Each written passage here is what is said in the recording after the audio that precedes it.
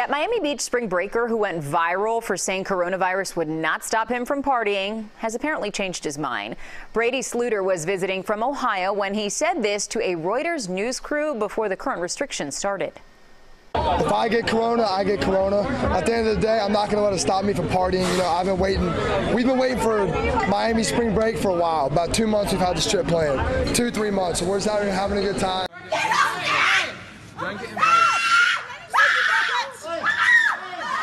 Guys, I need everyone to back off right now.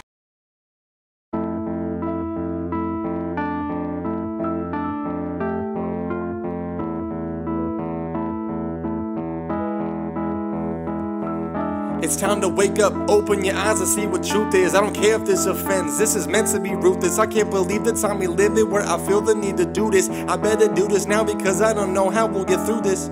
See, I don't mean to be dramatic, but this is tragic. I used to complain about my normal life, but now I wish I had it. See, that's the truth of it all. We should stand together as a nation. I don't want to see us fall, but it sure feels that way. This is a crazy year. So many things that have happened, and it brought us here. So let me break it down, show you what I'm talking about.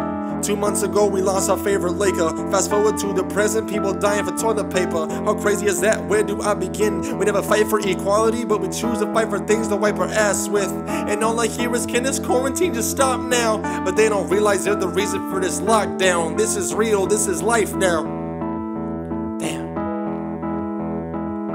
Social media got a country looking like a disgrace. People arguing it's race v. race, while doctors and nurses got bruises from the masks that they put on their face because you wanna go outside and not stay in your place. People going outside like it's nothing, not giving a white boy spring break is it and keeping it lit. We lead the world in cases and I know you hearing it. The only cases they worry about is the ones with beer in it. See, God is coming down soon, I'm glad to say I don't fear it.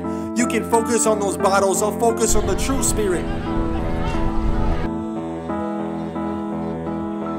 This country's fighting more than just a virus. We fighting everything that we call evil that's inside us. They choose on what to show and that's not something I should trust. They show the famous side of this country, but we covered in rust. See, the rich and powerful are too blind to see that this country's head fed on lies and greed. And the only mindset is that it's all about me and never actually help the people who are really in need.